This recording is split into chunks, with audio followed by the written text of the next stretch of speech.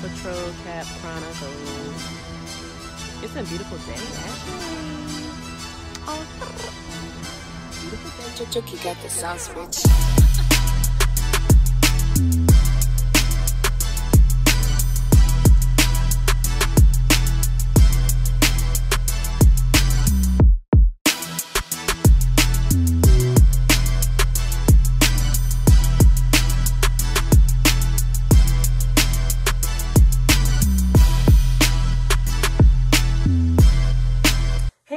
What's up and welcome back to my channel.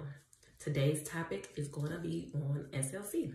Yes, that's right, SLC. SLC, for those of you who do not know, SLC stands for Senior Leaders Course. So in the Army, there's certain classes that we have to go to, NCOES schools that we have to go to progress to get to the next rank.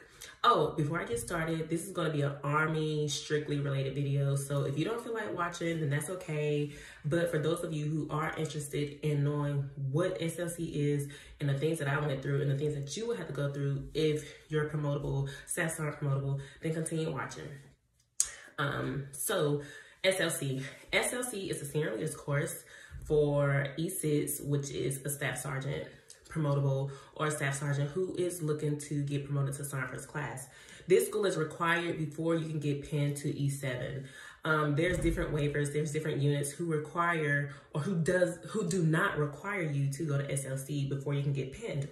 But the thing is, you still have to get selected based off your sequence number. So let me give you an example. In SFAB, I'm in SFAB, I have a sequence number.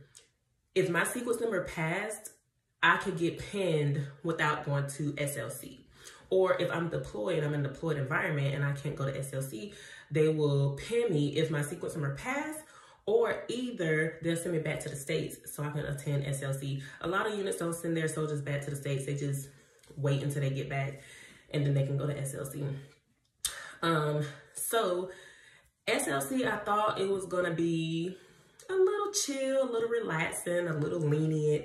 I mean, at the end of the day, we feel like we're seniors. But when you show up, baby, them SGLs do not play. You have to be professional at all times. You have to be respectful at all times. And I'm gonna just say the SGLs don't play. I mean, it's just like being back at basic training. And we all know how basic training went and how basic training was when we first showed up and went to basic training. So for the 92 series MOSs, a lot of the times, or majority of the time, your school will be at Fort Lee in Virginia, Petersburg, Virginia. A lot of the times, you will end up staying at the IHG Express Hotel, but there are different barracks and different hotels that some of you might have to stay at only because the IHG hotel across from the ALU schoolhouse is just too packed, it's too booked. And I remember when I was in ALC, which is the advanced leaders course, I remember I had to drive back and forth to and from a hotel to show up for PT, to go shower, and to show up for class that same day. I had to drive. It was really, really exhausting because the days are early, and even though we get off at 5, I mean, you're just still tired. If you think about it, getting up at 4 o'clock in the morning and not finishing class until 5, you're exhausted, you're tired, especially when you're sitting in the classroom all day.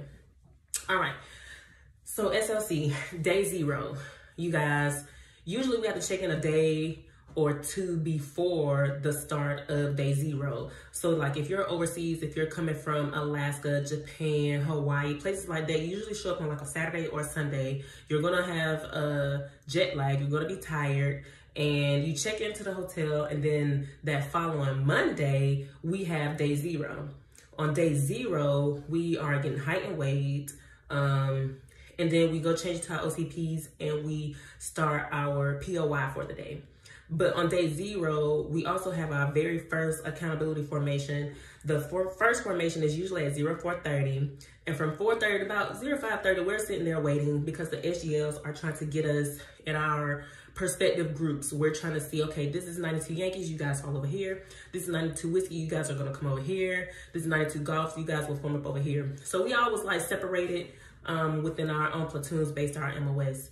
On the blacktop, in the blacktop, they usually call it that, but it's actually the basketball court. So when people say, oh, go to the blacktop, or we're gonna have formation at the blacktop, it's the actual basketball court, okay? So day 0, we did height and weight. And just be mindful that when they say black socks for the height and weight, when you take your shoes off, they mean black socks. No logos on the tip, no logos on the bottom, no logos on the top.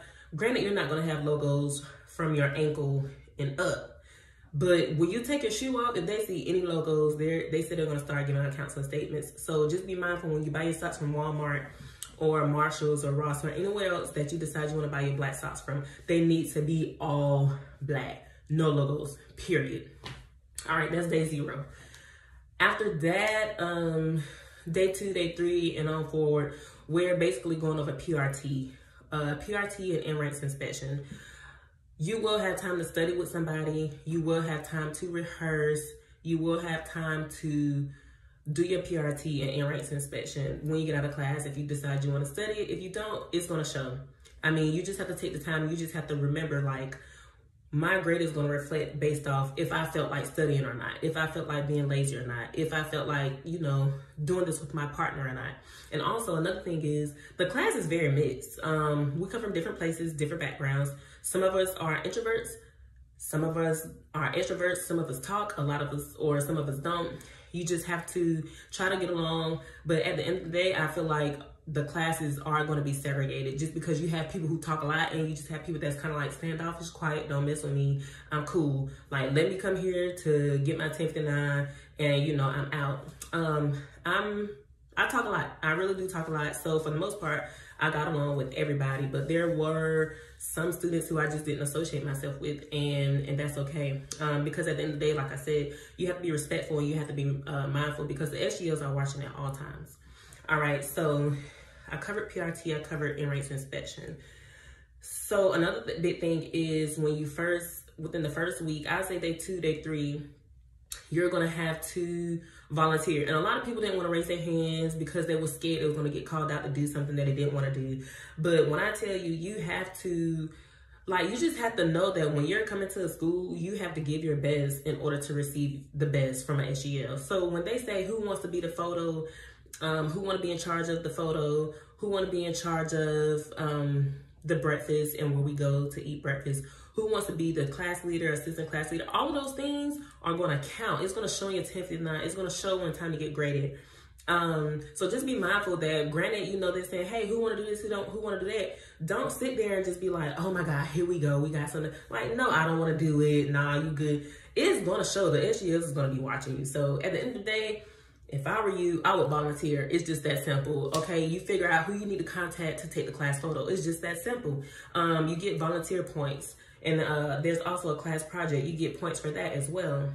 So I covered PRT, in-ranks inspection, and volunteer. So another thing I would say is that we have 2 tests. We have 2 tests on the regulations, and we had tests on something else. I forget what it was called, but they were both, for the most part, they were easy. I mean, a lot of people get nervous about taking tests. Some people just can't take tests well, and that's also based on how good of a studier you are, how dedicated you are, and if you really want to go about getting a good grade. I mean, but I will say that if you know you are from a different background, it could be challenging. It could be hard for some people because they're just not used to, you know, studying. English is their second language. I would say that. I would say that English is not their primary or first language, so it's pretty hard for them.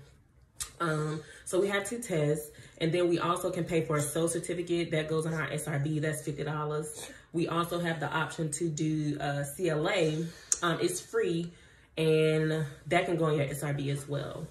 Another thing, okay, trips. So being that we are in Fort Lee, there's a lot of things that are close, like Washington. Y'all see Phoenix hand in the background. He's supposed to be laying down taking a nap. Why he's up in here while I'm recording a video, I have no clue. But Washington was like 2 hours away. You don't even need a mileage pass for that. But if you're friends, if y'all get together and y'all plan something, go to DC, you can see the Martin Luther King Monument, you can see the White House. It's a lot of things, a lot of sightseeing. It's gonna take at least a day or 2. So if you decide to drive up on a Friday after class or a Saturday morning, it's only 2 hours. If you wanna do an Airbnb, I'll leave the link below for the Airbnb that me and my classmates stayed in. We consolidated our money together and we just paid for it together. The more people that go, the less it's going to be for you if you guys decide to stay in an Airbnb. What else? Restaurants. There are a lot of restaurants. When I tell you we ate out literally every day, we ate out almost every day because it's very hard cooking in the room. We just have a flat stove. There's not a lot that you can cook within that room, and it stinks too, depending on what you're cooking. So a lot of the times, me and the classmates, we went out to eat. We went to Sedona's, Croaker spots, Buffalo Wild Wings. We went to the movies. We went to Texas Roadhouse. That was a good one. They just opened up a Boiling Bay, which we wasn't able to go to because they had just opened it. Chicken Fiesta, that's a good one as well. There's a mall as well. And then there's a mall at Short Pump. It's like an indoor/outdoor mall that you can go to with different levels. The Cheesecake Factory. Just look up some of the things that you might be interested in, and I'm quite sure that area has it. But again, I will leave a link to all of these places in the description box if you guys decide you want to go there. Also, let's see, PT. Oh my goodness, you guys. We had a CASCOM run, we had an ALU run, and it's so demotivating because running is no one's favorite thing to do. On top of that, it's cold, and no matter how cold it is, them SGLs is like, look, you're gonna get out here and do PT. And I don't think it's more so the SGLs, I think it just might be the first sergeant or like the commandant or the sergeant major or whoever is instructing them that they have to at least do accountability in PT because we're a schoolhouse, so of course you have to do the right thing at all times. One of the things, so I have on my SLC class hoodie because that's another thing that went towards volunteering. Phoenix. I have on my hoodie. I'll take a picture so you guys can see the back of what the hoodie looks like. But we have class t-shirts and class hoodies as well. I'm advertising that. So if you have any questions, I'll get with my battle to see if he can give me the actual place that he went to get our hoodies made. But for the most part, you have early mornings like 4 or 4:30. You have to be in formation by 5:15. Be formed up on the field by 5:20. The flag goes off at 5:30. PT usually lasts from 5:30 to 6:30. Sometimes it might run a little bit over till 7, but no later than 7:30 for the most part. Every day we're sitting in the classroom, we're going over POI. There was a week when we had G Army, which I believe it was very beneficial for the students who have not been on G Army in a while, or like if they're in the S4 shop, or if they're a recruiter, or they're a drill sergeant. There's going to be a lot of things that those guys don't know, gals and girls don't know, which is fine. I mean, they just raise their hand and ask questions. And the civilian that came to teach us about G Army, he was really helpful. I appreciate him a lot. And he gave us all his contact information. He gave us all the tools that we needed to download everything that we needed on disk, which I made 2 discs. So I can take that to my unit and spread the wealth with some of my battle buddies back in my unit as well. And then in regards to the hotel breakfast is Monday through Friday from 06 to 09. And then on Saturdays and Sundays, it starts at 07 to 1000 hours. So if you guys want to eat breakfast, which we did for the most part every day, we did eat breakfast at the hotel, but we just went out to eat for lunch and dinner. What else? I feel like I'm missing some stuff, but I really can't concentrate with Phoenix sitting right here in my lap. SLC is what you make it. You know, I felt like I was back at basic training, back at boot camp, you guys. Like, I had to just stop and be like, huh? Like, am I back at basic training? Like, what is going on? But then once you get your 1059 and you walk across the stage and you graduate, you just be like, oh my God, like I went through all of this.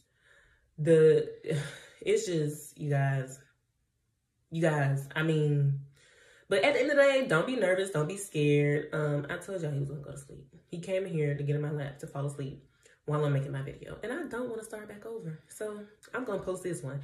If you have any questions, please do not hesitate to contact me. I'm also on Instagram and Facebook at AmeliaG5587, Amelia Talks. Please look me up. Comment on this video. Give me a thumbs up and subscribe. Please, you guys, subscribe and let me know what you think. Peace out. You got the sauce, bitch.